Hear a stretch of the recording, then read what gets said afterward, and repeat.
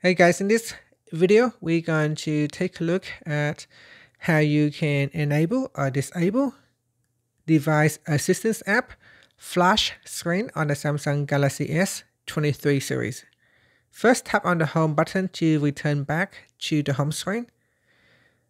On the home screen, swipe down at the top, then tap on the settings icon in the quick settings panel.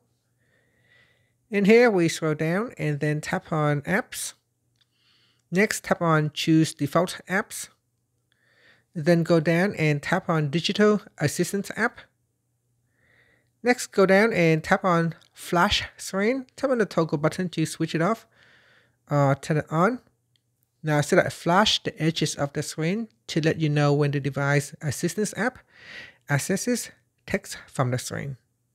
And that's it. After that, you can tap on the home button to return back to the home screen. Thank you for watching this video. Please subscribe to my channel for more videos.